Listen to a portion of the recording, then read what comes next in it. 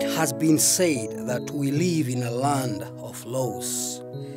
Like it or not, just about every single part of our lives has become legislated or litigated in one way or another. From how hot coffee is served to us at fast food restaurants to what constitutes indecency. Here we present to you a brief background on the various laws that affect you as a musician and why these laws exist. At the core of our legal system is the protection of our personal rights as human beings. We make certain assumptions about our daily lives, and those assumptions are mostly dictated by common sense. All human beings have an inherent pre-existing zone of safety that others should not violate. For the most part, we just assume that people should not harm the personal rights of other human beings, from criminal matters such as murder and theft to civil matters such as negligence causing injury or even causing harm. So from these personal rights stem the business end of the entertainment industry.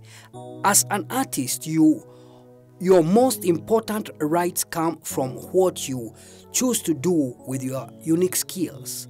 For example, you own the exclusive rights to your services as a recording artist or a songwriter until you give those rights away to someone else. The same goes for the right to use your face, right to use your name or the image you have created in connection with the sale of any products. You only have to look at the fortunes made from recording contracts and the sale of merchandise to understand that these personal rights are the most valuable rights in our business. The next level of rights in our discussion consists of property rights. From the time you are a baby clutching to a stuffed animal and screaming, "Mine!" to checking the accuracy of your 7-figure royalty check for a hit record. You probably have a sense of what property rights are and how valuable they can be. There are 3 major legal categories of property. That is the real property or the real estate, i.e. homes, water, such kind of rights. The property right, that is the property right. So we also have a personal property. That is all forms of money, cars, musical instruments, and intellectual property. That is the copyrights, trademarks, and patents. While it is relatively easy to understand the nature of real and personal property, the major focus of the practicing lawyer in the music field is on intellectual property. Intellectual property is self-defining. It is the property of the intellect. That is the property of the mind. You can't feel or touch intellectual property initially because it is that extremity, it is that extremely valuable property floating around in your brain, waiting to come out in a flash of brilliance, in some form that become tangible. One of the intents, of many constitutional laws like the US one was to encourage citizens to use these minds to create. As our nation developed, the various forms of creation were monetized or converted into financial reward, as laws offered the creators different kinds of protections for the different kinds of intellectual property that they produce. These laws eventually developed into the whole field of intellectual property that we have today. So let's look at some examples of intellectual property, how it is protected, and how the owner can use that protection to convert intellectual property into something of value that can be traded in commerce. Inventions. Inventions are a form of intellectual property protected by patents. In very basic terms, if you were to create a new invention or a process for doing something, you could apply for a patent. If the Patent and Trademark Office determines that your invention or process to be original and issue you a patent, it will give you the exclusive right to exploit your invention for a set period of time.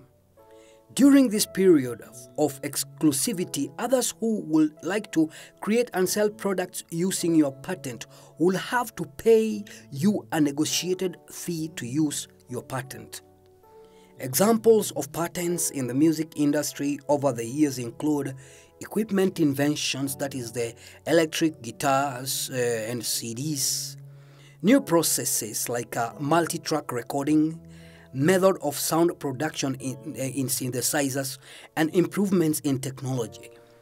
Automated faders on mixing boards themselves, new materials used in guitar like strings, and ways in which a synthesizer can manipulate sound. Another form of intellectual property is a trade secret. If you were to come up with an idea that is original, identifiable and unique, you could protect it by entering into a non-disclosure agreement, that is the NDA, with anyone who you may disclose the idea. The NDA is the formal legal equivalent of putting your index finger across your lips, lowering your voice to a whisper and saying, "Shh, don't tell anyone this secret." If people to whom you disclosed your idea should use that idea, you could seek damages from them for your loss of potential revenue and business due to the breach of your non-disclosure agreement. However, if people to whom you are disclosing your idea had independent previous knowledge of your idea, they may have worked on a similar kind of project or product in the past, or if your idea is not so unique and is relatively common knowledge to the general public, it will be difficult for you to enforce an NDA. Unique skills are another kind of intellectual property, often protected by agreement in the music industry. This is a variation of the spirit of the NDA and is called a non-competition agreement. When businesses pay huge amounts of money to individuals because of their unique artistic or executive talents, they want to know that the purchase of those unique talents will not be available to competitors. For example, when one record company purchases another, it is not unusual for the purchasing company to ask the departing executives of the purchased company to refrain from running another label for a reasonable period of time. This gives the purchasing company time to establish itself in the marketplace without fear of the competition that made the purchased company valuable in the first place. Most courts try not to prevent people from making a living. However, so the courts closely consider the length, geographical area, and scope of non-competing agreements to make sure that they are fair and reasonable. So now, here we come to trademark and copyright.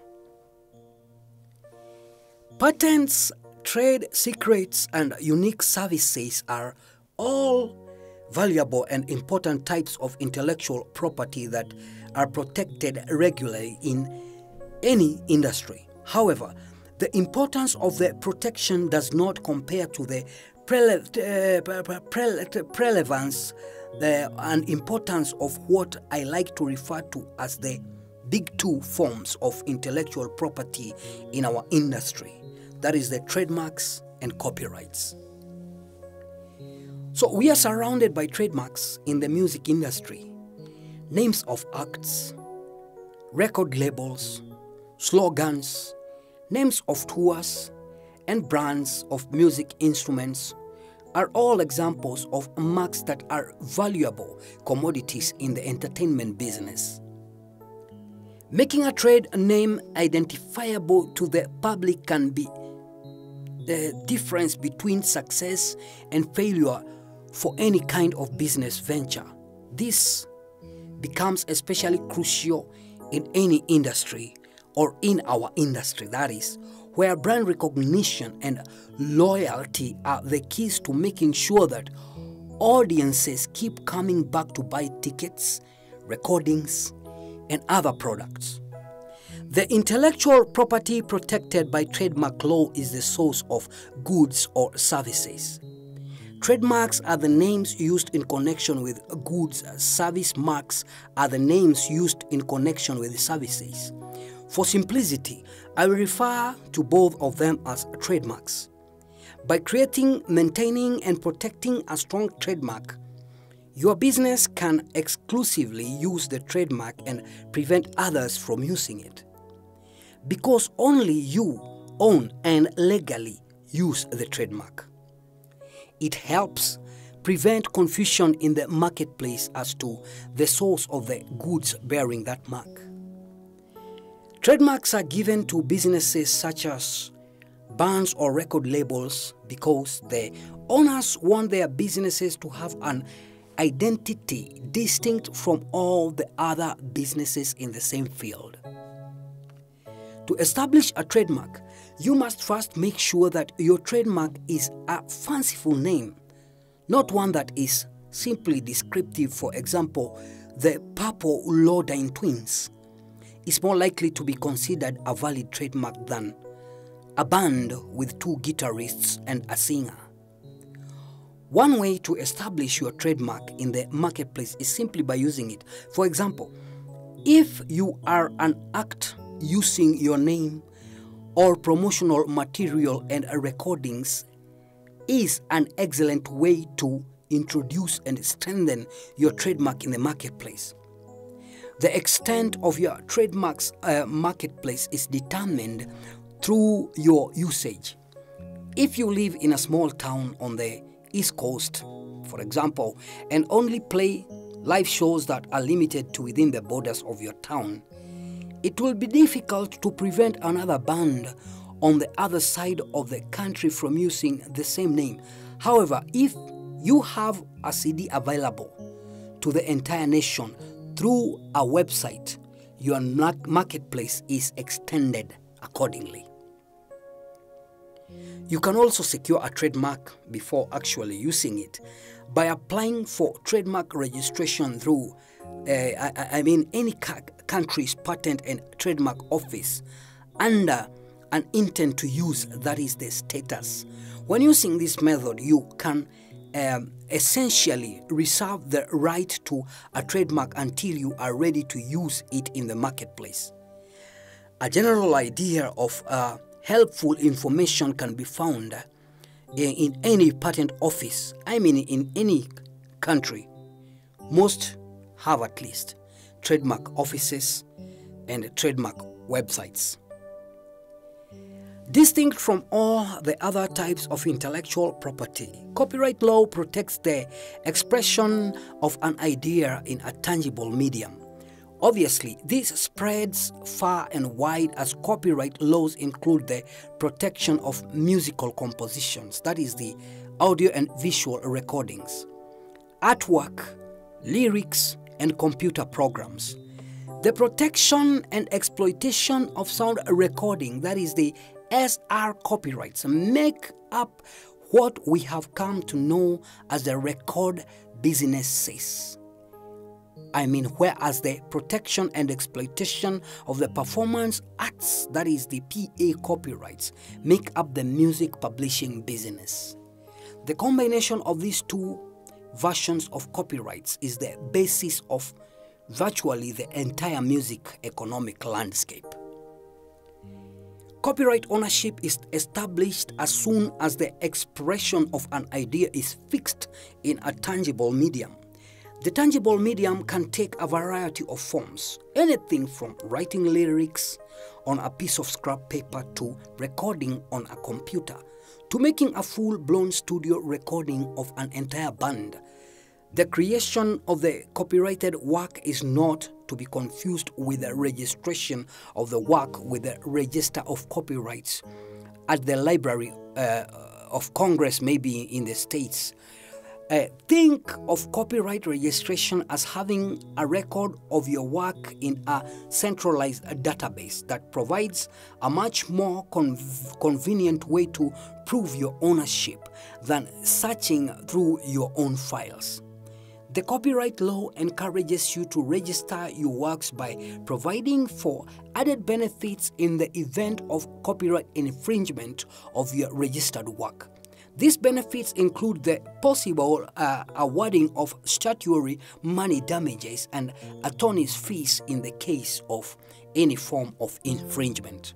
Once a song or master recording is created, a number of rights are attached to it. These rights include the exclusive right of the copyright holder to make copies, to perform, to display, to make changes, to publish, to perform sound recordings by way of digital transmission, and to make phono recordings of all configurations of the work.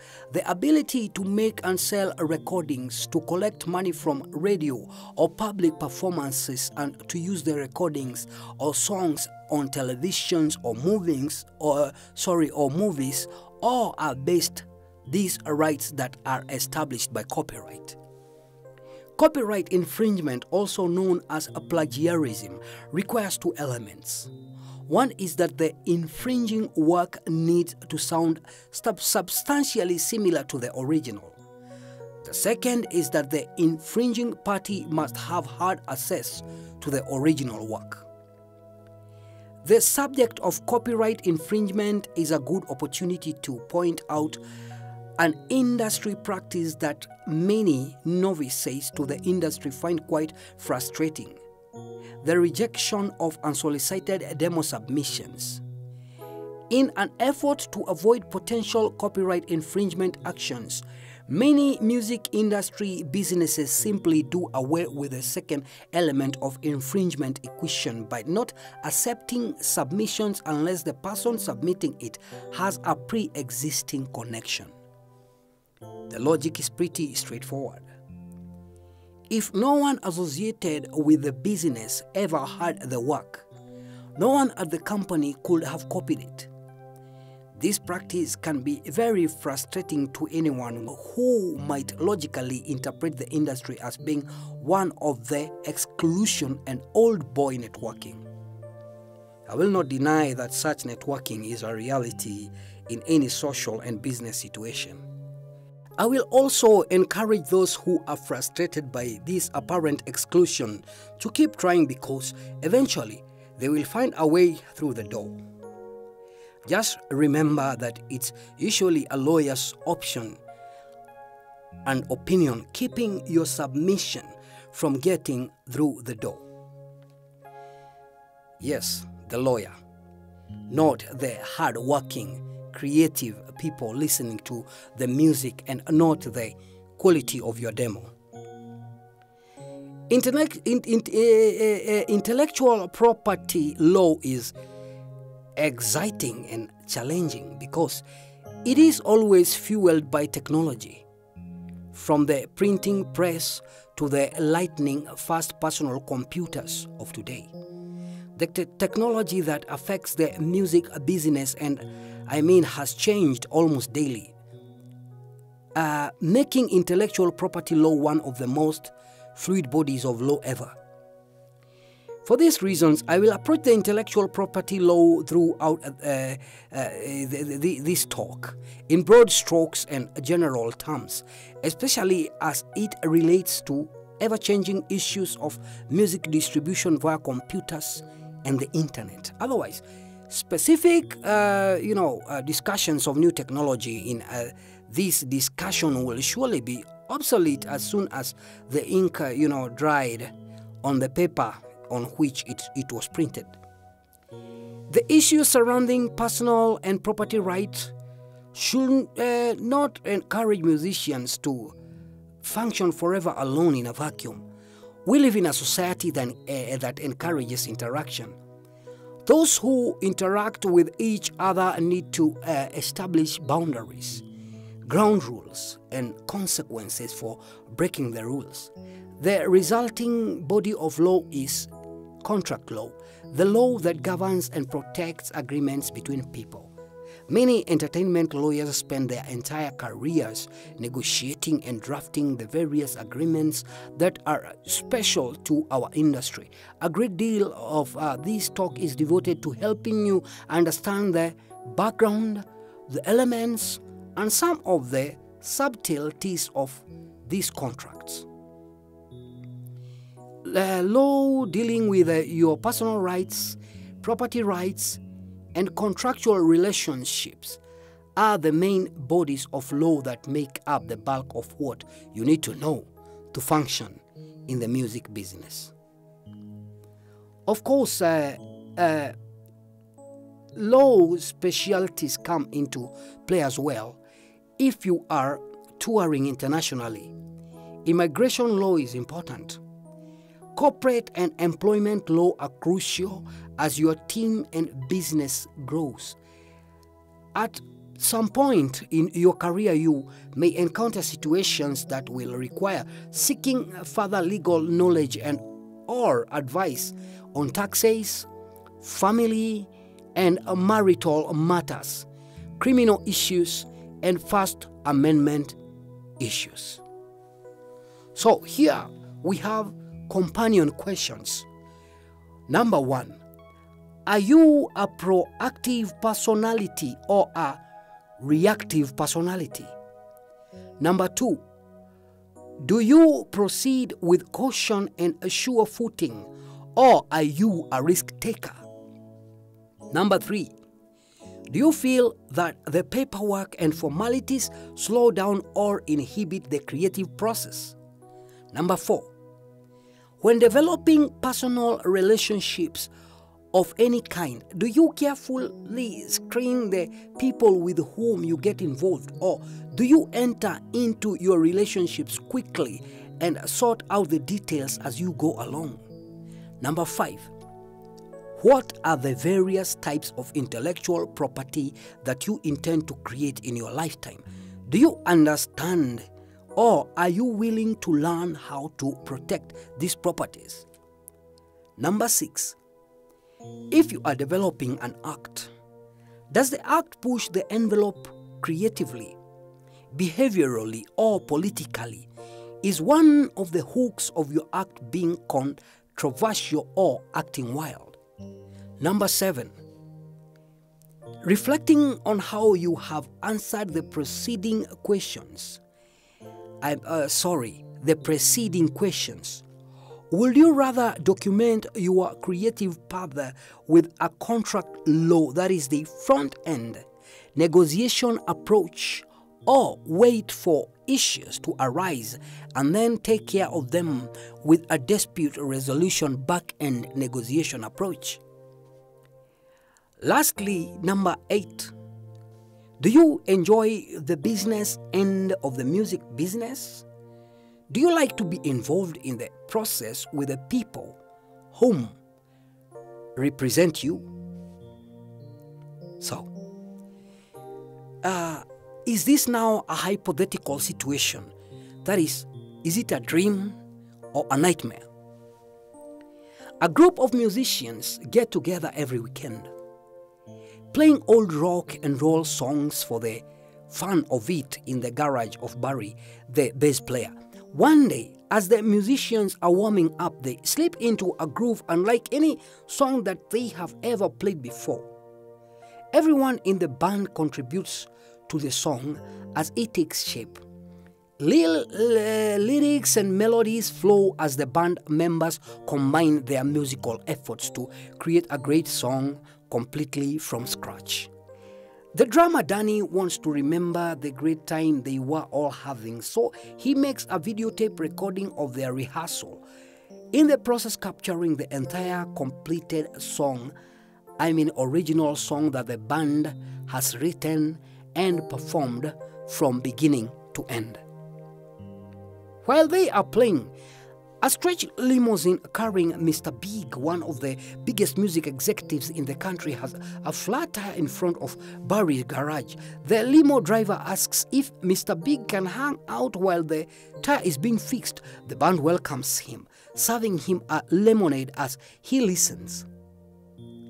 Mr. Big is impressed by their musicianship and the new song so much, in fact, that Mr. Big calls his company and arranges for a contract to be immediately brought to the garage so Mr. Big can sign the group to an exclusive artist deal, telling them that he wants to keep the raw street qualities. Or the band, Mr. Big asks if he could have the homemade tape to release as their first single. He also asks what the name of the band is, telling them that he has never seen such rehearsal fanatics in his life. The band agrees to let him have a copy of the tape and decides on the spot that the name of the band is Rehearsal Fanatics. 6 months later, the Rehearsal Fanatics are the darlings of the industry. They have sold an astonishing 4 million copies of their recordings, are on a major national tour, and are appearing on late-night television shows, catapulted by the success of their unique home movie, single, and the favorable pressure surrounding their rags to riches story. Unfortunately, the fame gets to some of their heads, and while leaving a concert venue, Sammy the Fanatics lead singer beats up a photographer who is trying to shoot a candid photo of the band. The photographer has threatened a lawsuit against the entire band for the attack. They also find out that another band has been using the name The Rehearsal Fanatics for the past 5 years and is now seeking financial compensation for trademark infringement. Finally, Danny the drummer quits the group in the midst of all the confusion, demanding that the record label immediately stop allowing radio and television stations from using the promotional tape that he owns. He also is making a claim against Mr. Big and the label for stealing his patented home video. The rest of the band members are demanding to be released from their artist contract unless they get a substantial advance. The label is threatening to prevent the band from making any more records from any other label, claiming ownership of the band name. What problems await the members of the Rehearsal Fanatics, and what bodies of law exist to settle all their potential disputes?